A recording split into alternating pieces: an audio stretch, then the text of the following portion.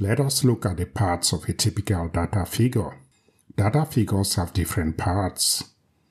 To know how a typical one may look, let us go to PubMed and search for a publication.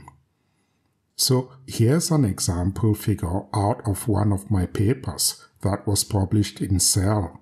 Let us go to figure 1 and look at the components of the figure. Here, it begins with some schematics in panels A and B, but that is not always the case. The purpose of this schematic is to visualize a new concept we developed, which may be abstract to explain with words alone. It is a simplified visual abstraction of a complex idea or procedure. And there are some data in panels C, D, E, and F. The data are representations of the major findings. Here, the data is composed of plots from experimental readings and chemical formulae representing chemical small molecules we obtain in drug screening of a chemical library. Together with the schematics, they help in summarizing the procedure and findings from experiments and give the reader a framework to understand the paper. Now, figures alone are not sufficient for a comprehensive summary.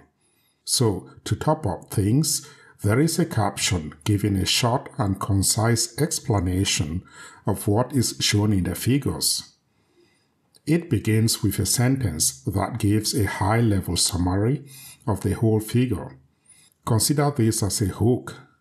The better it is, the more your audience would want to read past this heading. The first sentence is followed by concise take-home results or messages of what is shown in the figures. Now, most people quickly skim through figures and captions of a paper to decide whether it is something they want to read in detail.